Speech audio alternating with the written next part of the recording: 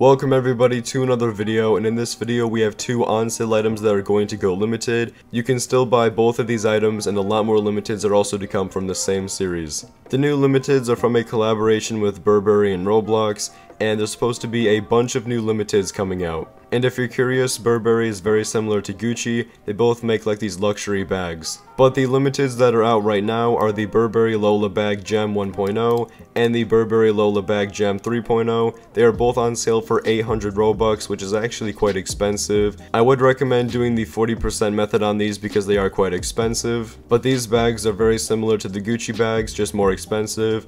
And honestly, I don't think they're going to do too well, so I would kind of buy these at your own risk. But the gem bag is not the only bag that's going to come out and go limited. There are actually 5 bags in total, and there's going to be 2 variants of each bag, and they're all coming out on different days. So the bag that is on sale right now is the gem bag. This is basically like an emerald gem themed bag. On the 12th, the Nimbus bag is going to come out for 800 Robux, and this is kind of like a cloud themed bag. On the 13th, the Hydro bag is going to come out for 800 Robux. This is like a water themed bag. On the 14th, the Bloom bag is going to come out for 800 Robux. This is like a flower themed bag. And finally, on the 15th, the Reflex bag is going to come out for 800 Robux. This is like a platinum themed bag. So how we know that these items are going to go limited is on the Burberry's website. They state, in a series of limited edition drops, each bag will be released at 5 PM BST for 24 hours. And that basically tells us that they are going to be limiteds. I would definitely buy all of the bags as they come out. You can make some nice profit with them and make some easy Robux. But let me know in the comment section down below, what do you think about these new limiteds?